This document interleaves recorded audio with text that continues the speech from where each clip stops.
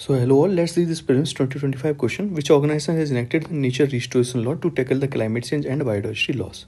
So this question is usually the current affair based question, and its answer is the A, that is the European Union. Okay, so if you have been following the current affairs daily, then this question can be easily tackled.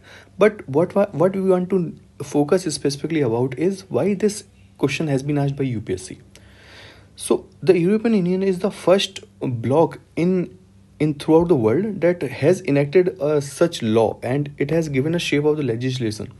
And it becomes very important because it will apply throughout European Union. It will be binding for all the nations in the European Union, and it targets to restore approximately 20% of the area of the European Union.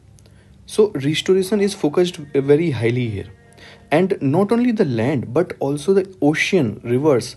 Okay, oceans, rivers, and other ecosystems are also focused here. That this makes this legislation very unique, and hence this question has been asked by UPSC. Thank you all.